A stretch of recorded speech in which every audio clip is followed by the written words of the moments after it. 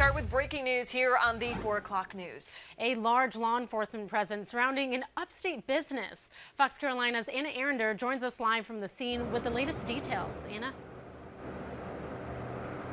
Well, Tori, Carrie, I'm standing right outside of South Carolina Financial Adjusters. This is right off of Highway 123, and you can see behind me, it's a pretty clear scene right now. It's pretty quiet, but just a couple of hours ago, that wasn't the case. I want you to take a look back at this scene video that we've got for you here.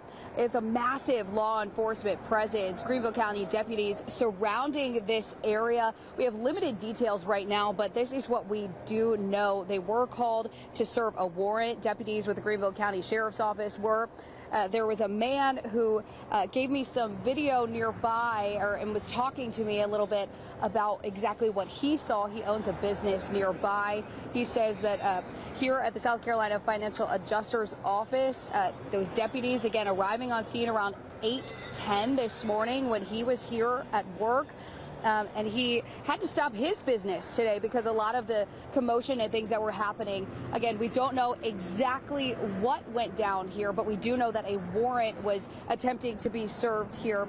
In the video, you can also hear deputies calling out to someone, letting them know that they are under arrest. We do, again, have a lot of unknowns. We're asking questions to the Greenville County Deputy's Office as far as what happened, what type of warrant this was, exactly what went on here. These are all answers that we're going to continue to try and get for you, both here on air and online. Again, we're out here in Greenville County where a heavy police presence was taking place just a couple of hours ago as Greenville deputies were attempting to serve a warrant here at the South Carolina Financial Adjusters Office off of Highway 123.